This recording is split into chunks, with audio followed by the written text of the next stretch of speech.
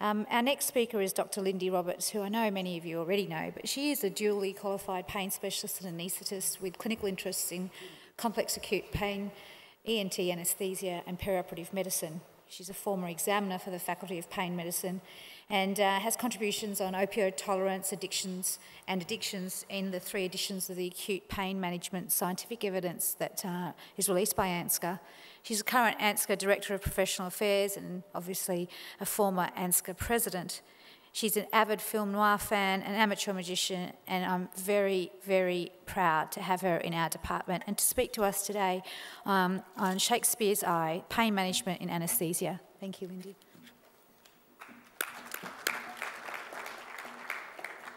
Thank you, Divya, and thank you, Dale Currigan, for inviting me to speak. You might be wondering what this presentation has to do with arguably the greatest figure in literary history and certainly our most famous playwright of all time. For many years there have been conflicting theories about the bard's demise at the age of 52 in 1616. In 2006, German academic Hammerschmidt Hummel, in her book The True Face of William Shakespeare, claimed that she had forensically examined portraits and masks, sought opinions from medicos, and had concluded that Shakespeare had a rare cancer of the tear duct that may have both led to his demise and may also have caused considerable pain. And I think if this is true, we can only speculate what that may have done to his later years of writing, which were primarily, of course, the tragedies. Whilst this theory has been roundly criticised by experts in the art world, primarily due to the debate about the authenticity of Shakespearean portraits, cancer and the pain that is often associated with it is a growing reality for many of our patients and their families in our century.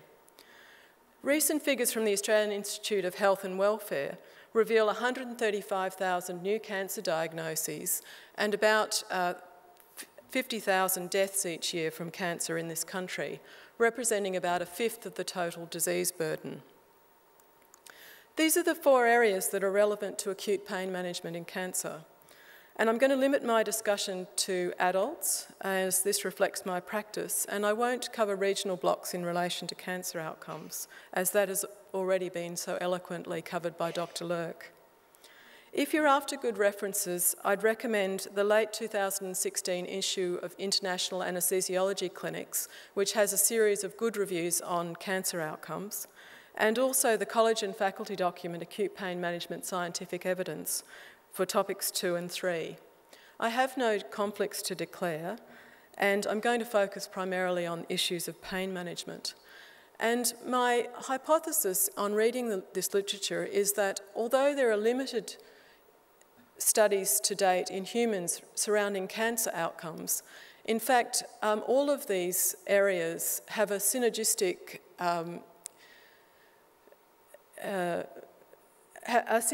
in terms of the sorts of treatments that we might be thinking about in managing cancer patients.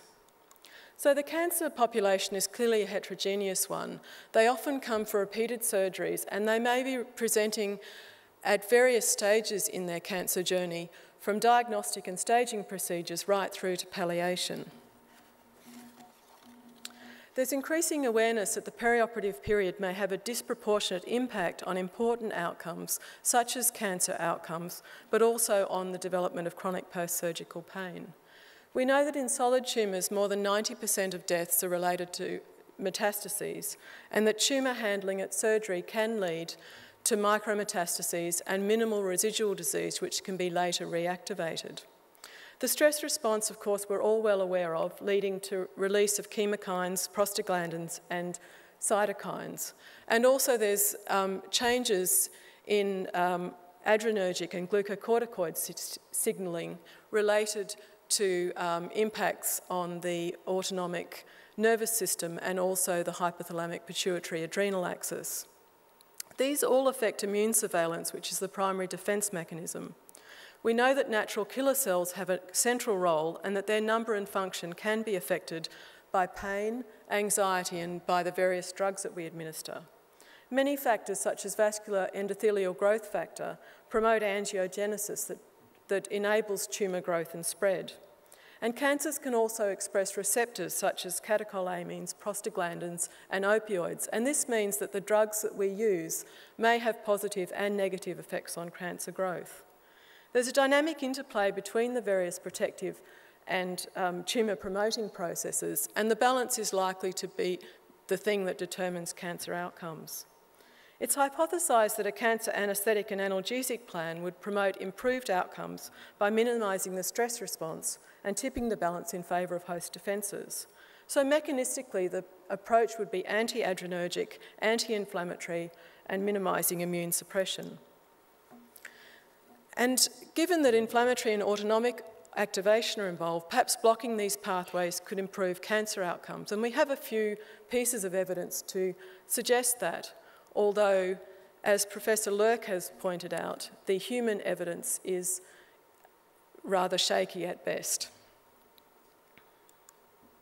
So we need large studies to show us what is likely to be the impact of our management on cancer outcomes, and certainly a number of these are underway and will be reporting in the next few years. The immune effects of opioids are complex, and they may have both pro and anti-tumour effects. Opioids inhibit both cellular and humoral immunity, and they also affect the autonomic nervous system, of course, as well as the hypothalamic pituitary axis, and also increase angiogenesis and potentially disrupt the endothelial barrier function. Some cancers express opioid receptors, which may be a prognostic indicator, and also means that opioids can directly affect tumour growth.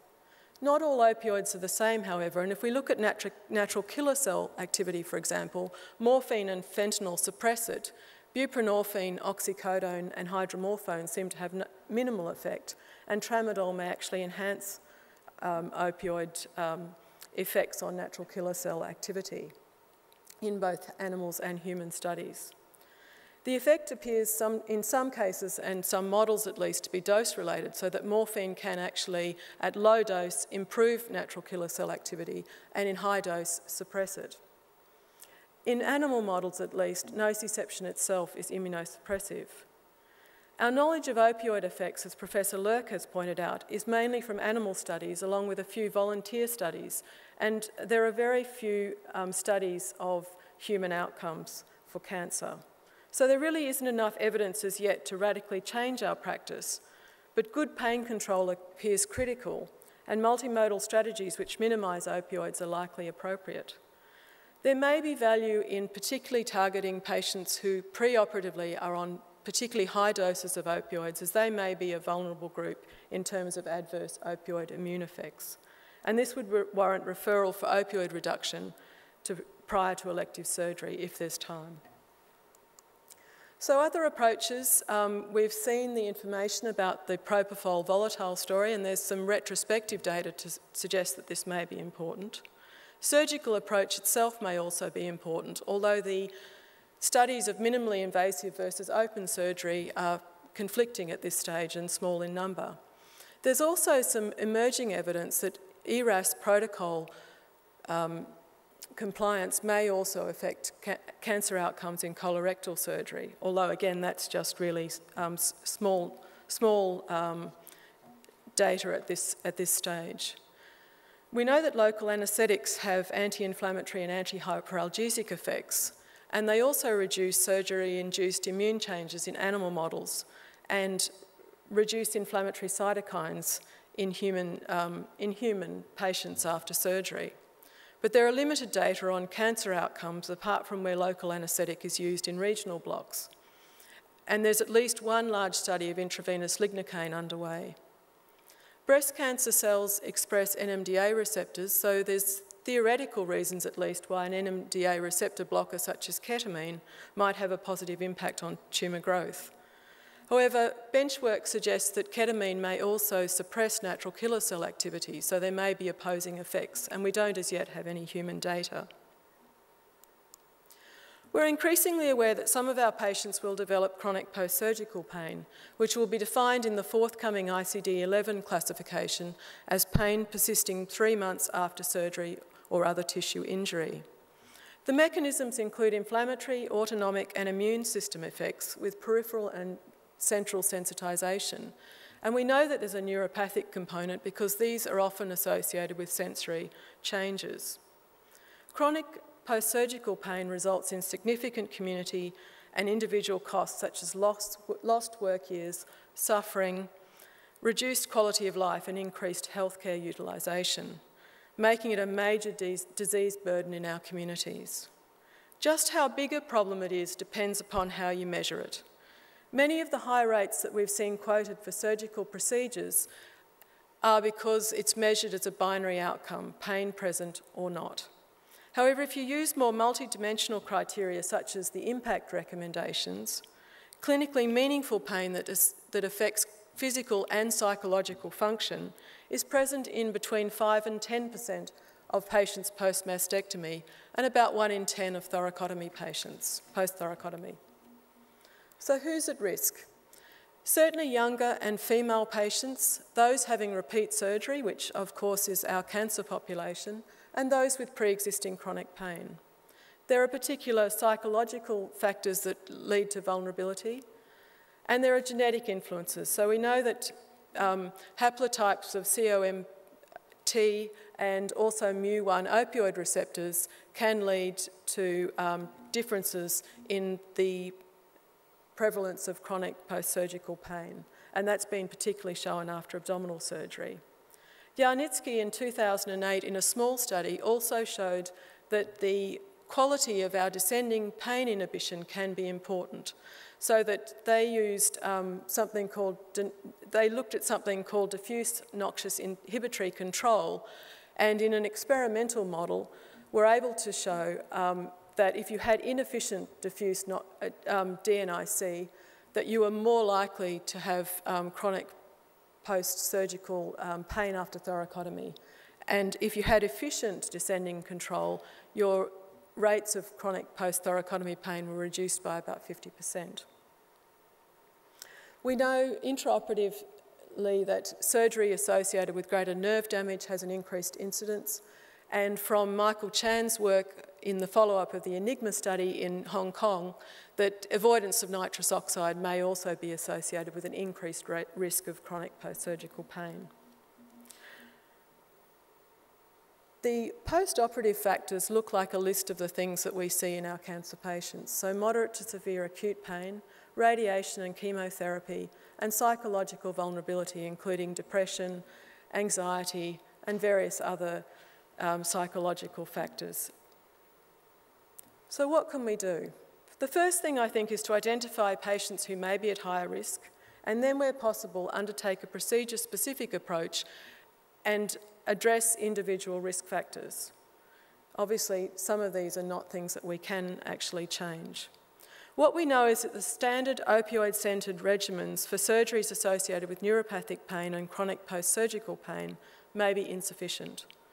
Regional analgesia has been shown to be beneficial for thoracotomy and mastectomy, with relatively small numbers needed to treat. However, caution should be exercised because these are a small number of randomised controlled trials in a small number of patients. Intraoperatively, IV lignocaine may reduce post-mastectomy pain. Ketamine by infusion is also effective, but it probably needs to be continued for more than 24 hours. Gabapentinoid studies show conflicting results. Gabapentin has been the most studied and usually in a single preoperative dose, where it may reduce longer-term pain.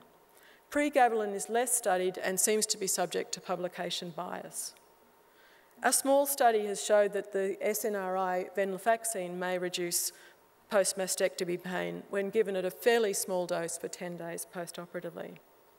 It's fair to say that we don't have the full picture as yet. And there are some large studies underway. For example, Professor Phil Payton from Melbourne is under the auspices of the ANSCA Clinical Trials Network and with NH and MRC funding, is studying the effects of ketamine on chronic post-surgical pain in the ROCKET trial. The third area is patients with pre-existing pain and opioid tolerance. And this is an interesting study that looked at what happens to chronic pain patients if you track their surgical site pain post-operatively, and this is in orthopaedic surgery. So their pain scores on movement are on the y-axis, and you can see the x-axis has days 0 to 15, the chart is day 1 post-operatively through to day 14. The blue lines are patients with chronic pain, and the orange lines are patients who have chronic pain and opioid tolerance. And their scores have been averaged to show the rate of pain resolution. So the first thing to notice is how much individual variation there is. Secondly, resolution occurs at the same rate in these two groups, but the patients with opioid tolerance have higher pain scores. And this may reflect opioid-induced hyperalgesia, or it may also reflect psychological factors such as catastrophizing and anxiety. These are non-cancer patients, and studies in cancer pain patients show similar individual variation and similar opioid use to their opioid-tolerant non-cancer counterparts. However, in general, cancer pain patients have lower pain scores. The implications are that we need to individualise treatment. We can expect higher pain scores, and these may be a manifestation of opioid-induced hyperalgesia, and this makes multimodal analgesia even more important. However, management approaches to date are primarily based on expert opinion. There are emerging a small number of randomised controlled trials, primarily in spinal surgery and mostly for non-cancer indications. This is the specific history in a cancer pain patient that will help to guide your management. So who's looking after them and what's the prognosis? Where's the pain and how well is it managed in terms of their usual pain scores and function? What are they taking in terms of tolerance and the potential for withdrawal? And this has to include over-the-counter medications. It's worth also identifying those who have intrathecal pumps, because these will create tolerance and may affect whether you can use a regional anaesthetic or not. You may also need to seek advice for their perioperative management. End organ function will clearly impact on your choice of analgesics. And psychospiritual issues, including anxiety and depression and end-of-life issues, will affect the pain experience and your management. Prior experiences are really critical, and this is often a question that I will ask in the pre-admission clinic, is what's happened in the past? And often you will get bad experiences, but you also need to find out what's worked, because that's worth pursuing. And obviously, who will be involved when they go home. Pre-operatively, the key to management is working out a multidisciplinary analgesic plan that's both you and the patient have agreed together, so that they have trust in the plan. Continue their usual medications, particularly their opioids, right up until the time of surgery. In opioid-tolerant patients, the general rule is anti-hyperalgesic, anti-allergenic, and anti-neuropathic adjuvants. Gabapentin and pregabalin have all of these advantages, and plus they are anxiolytics, so they make very good pre-medication for opioid-tolerant patients. This is a group that's recognised to have an increased risk of awareness, and so consider a depth of anaesthesia monitor. Blocks are useful. If you're using neuraxial opioids, it's sometimes difficult to work out what dose to give, and I often give it at the upper end of the normally quoted range. And neuraxial opioids won't necessarily prevent withdrawals, so you'll probably need to give some systemic opioids as well. We know that remifentanil is associated with opioid-induced hyperalgesia, and so I'd be cautious in using it in the opioid-tolerant patient. But if you do need to use it, the effect of remifentanil on opioid-induced hyperalgesia can be reduced by co-administration of ketamine, magnesium, COX-2 agents, and also with a pregabalin pre-med. Post-operatively, these patients have 2 to 3 times higher opioid requirements than their opioid-naive counterparts. And so a PCA is a useful mechanism because it allows them to titrate to effect. You should continue their usual opioids or replace it if they're unable to take it, for example, with a PCA background. Simple analgesics and adjuvants mostly have not been well studied in this group. However, ketamine in spinal surgery certainly can improve opioid requirements and analgesia. Gabapentinoids are anti-tolerants in animal studies and so may be helpful. And clonidine reduces withdrawal from opioids, is analgesic, anti-hyperalgesic and anxiolytic. Tapentadol, with its mixed noradrenergic and opioid activity, is likely to be useful if there are neuropathic components to the pain.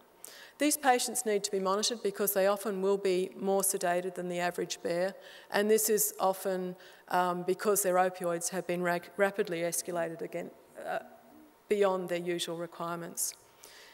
If there's pain escalation, your plan B must include careful assessment to work out whether it's the usual pain or the surgical site, whether they have a surgical complication, because that can be difficult to diagnose in a patient who may have high pain scores, whether there's a neuropathic component that guides therapy, whether there's high use that might suggest opioid-induced hyperalgesia, and whether they have distress that's amplifying the pain experience. My approach is usually to adjust or add adjuvants, and increasing or decreasing opioids may be required depending upon the circumstances. Switching to a different opioid, which is often done for chronic cancer pain management, can be effective because of incomplete cross-tolerance. And you may need to seek help from a pain specialist or a palliative care physician.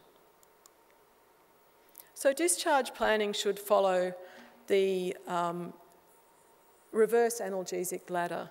So we know in the WHO, analgesic ladder is used in cancer pain to step up therapy, and this is the same idea but stepping down to their usual regime. It's likely that they will have a longer duration of acute pain, which we've seen already in the Chapman study, and most importantly is communication with the GP and with other treating teams. It's also important to educate the patient, and in our hospital the patient receives a template which actually indicates what the proposed plan is for stepping down their analgesia in the post-discharge period and how to get help if they need it. With improved treatments, cancer survivors are a growing group, and we need to think about their specific needs. Clearly, this can be life-changing, and patients will have various access to coping strategies and to resources.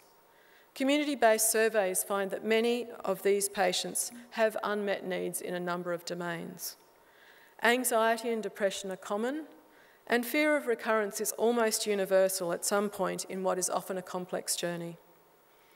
We've spoken already about chronic post-surgical pain in these patients, but they may also have pain related to their radiotherapy or their chemotherapy and from incidental causes, and these can have a significant impact. There's been a recent re-evaluation of the long-term use of opioids for cancer survivors, and in particular concern that they may lead to adverse effects. So a more modern approach to long-term management may be similar to what we do for non-cancer pain patients in which opioids have a very limited role. So what are the implications of cancer survivorship for us as anaesthetists and for pain management? Firstly, they may be psychologically vulnerable if coming for a diagnostic procedure or frightened that symptoms mean recurrence. And secondly, they may be physically vulnerable if they have ongoing pain or they're opioid tolerant. And we may need to consider referral for optimising of ongoing pain management, particularly in situations where they're on high-dose opioids. So these are the questions to ask ourselves when we see patients coming for cancer-related procedures. Why is this patient having this surgery? What types of pain might she have or develop? And at what stage is she in her cancer story? What impact might my management have on the cancer or on the development of chronic post-surgical pain? And fortunately, those questions and the management are really in step in terms of what we can do. Are there complexities for cancer pain management, and who else is involved in the care? And most importantly, do I need some help? So these are my take-home messages. Cancer and chronic post-surgical pain are both major public health issues. What we do for our patients perioperatively makes a significant difference, potentially at least, to both of these problems. There's certainly biological plausibility good animal data and emerging clinical trials. These areas have become research priorities for our specialties with a number of large trials underway to address gaps in our knowledge. So the ideal analgesic plan minimises progression to chronic pain by optimising acute pain control and addressing other risk factors for chronic pain. These approaches are similar to those that would be, in theory at least, improving cancer outcomes. However, this awaits further data. Thank you.